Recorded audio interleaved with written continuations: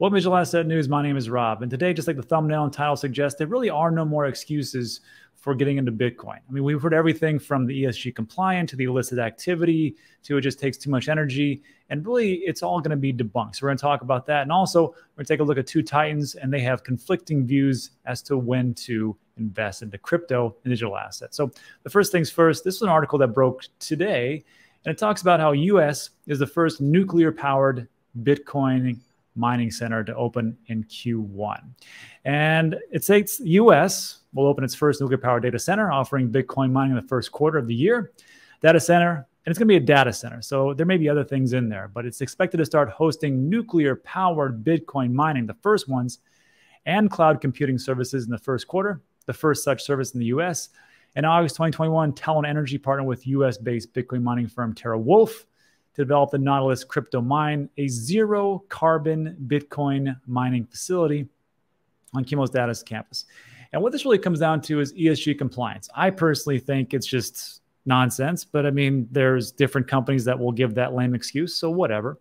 So there was a report from the Center for ESG and Sustainability, provides a new analysis suggesting that nuclear power does a remarkable job when measured by ESG standards, and deserves increased support from the financial community. And of course, you can take a look at that here, the Center for ESG and Sustainability.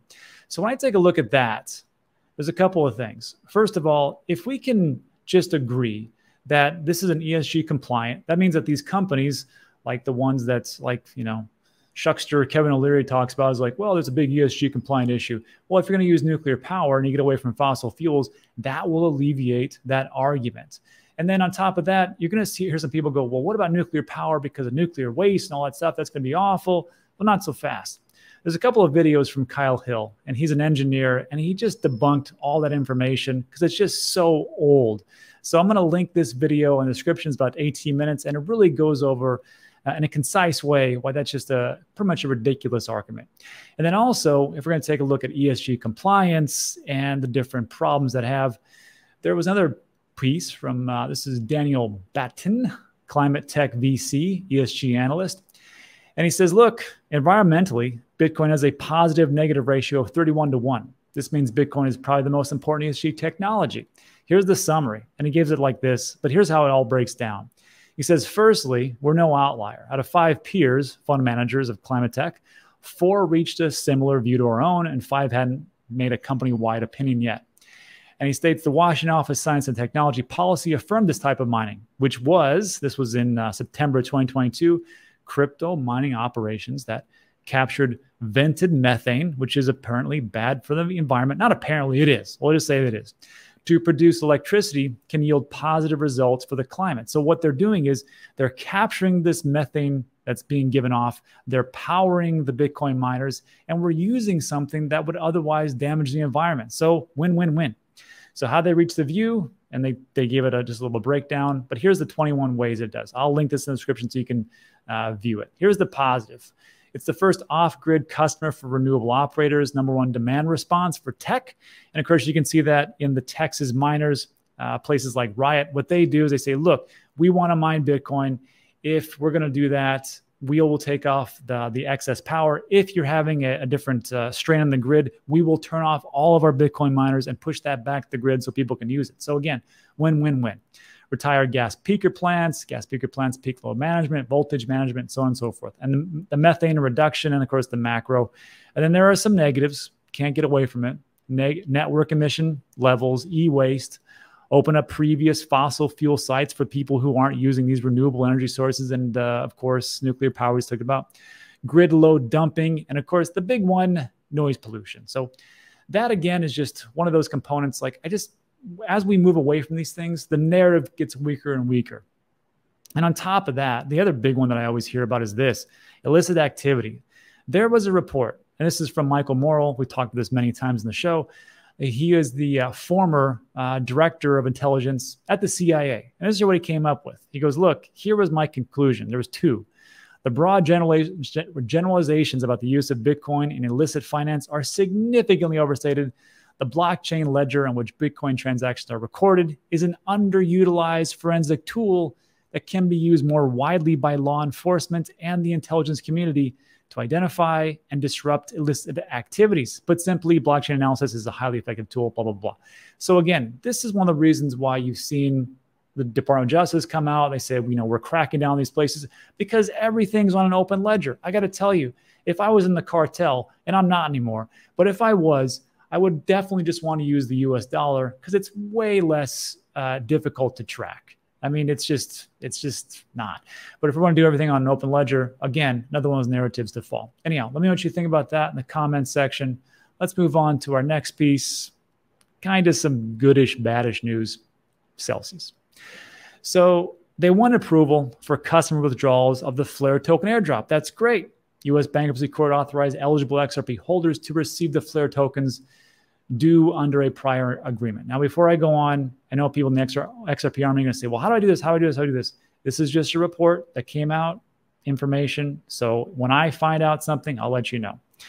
This was signed by Judge Martin Glenn, U.S. Bankruptcy Court, Southern District of New York, authorizes Celsius to return funds transferred to the platform.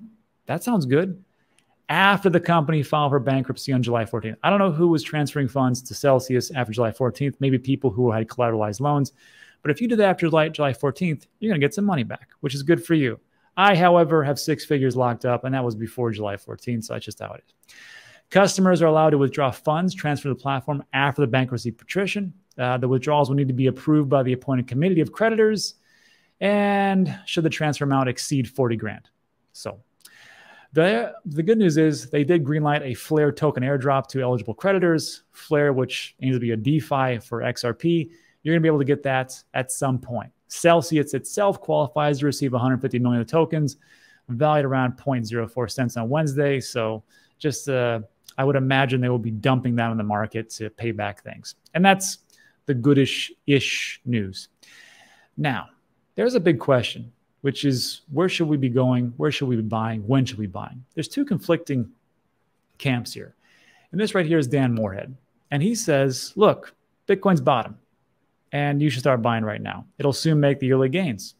He is the CEO of Pantera. And he said a couple of things that were interesting. First, Morehead compared Bitcoin's 54% drawdown from January 1st to January 17th, 2023 to Tesla, Meta, and PayPal stock, which all tanked slightly more, around 60%. I think that's a weird thing to compare it to those stocks, but yeah, I suppose so.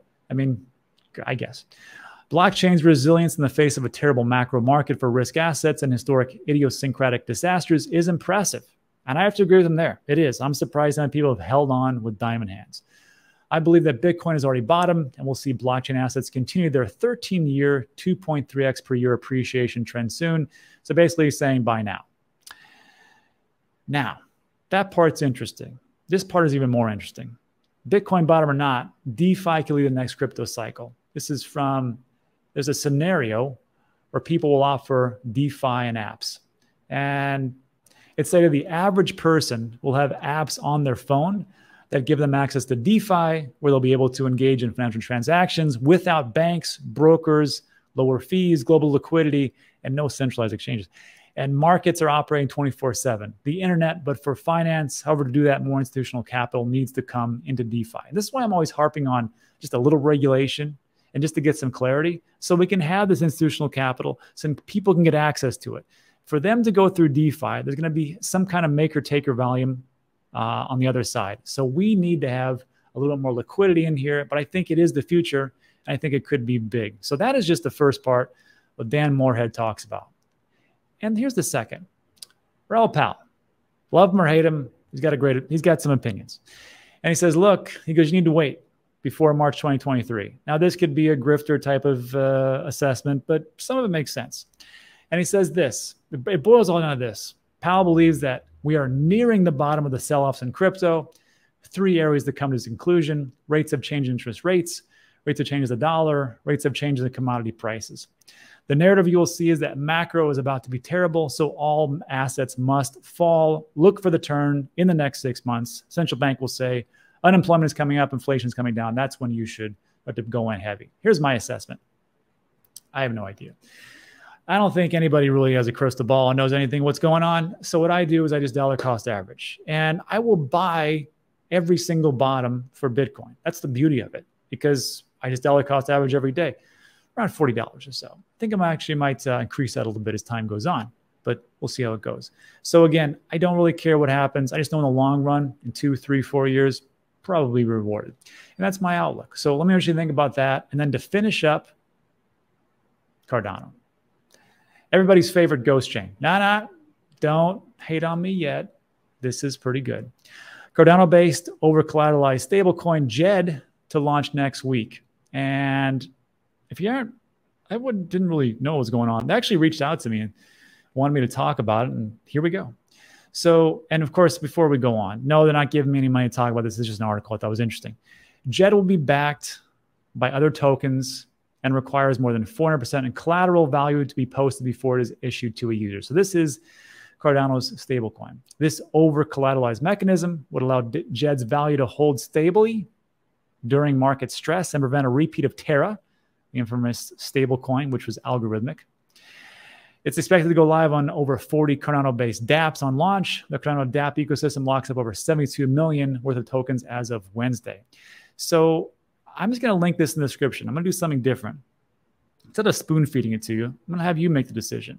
So this is an explainer video. It's about 3 minutes long. You can watch that, link in the description. This is the Medium article about why JED should be called an over-collateralized stablecoin and not an algorithmic stablecoin. And you can check those out. Now, as far as like the ghost chain, I say that in jests. Look, I have a Cardano stake pool. I believe in Cardano. I think it's going to do great things. But it really comes down to utility. And to talk about that in that light, I'm going to have Mickey Watkins on again from World Mobile Token. And just as far as utility goes, you know, they're already up and running. And they're already running 1.69 terabytes for telecommunications across parts of Africa. And guess what? They're coming to America. And guess who's going to have one of those at their sports facility? Who knows? So I will be doing that interview today. I'll release that hopefully tomorrow. And that is it for today. So look, if you like today's video, do me a favor. Give me a thumbs up. Consider subscribing. Everything we talk about on this channel is time sensitive. But that's it for today. I appreciate you stopping by. I do. And I'll see you on the next one.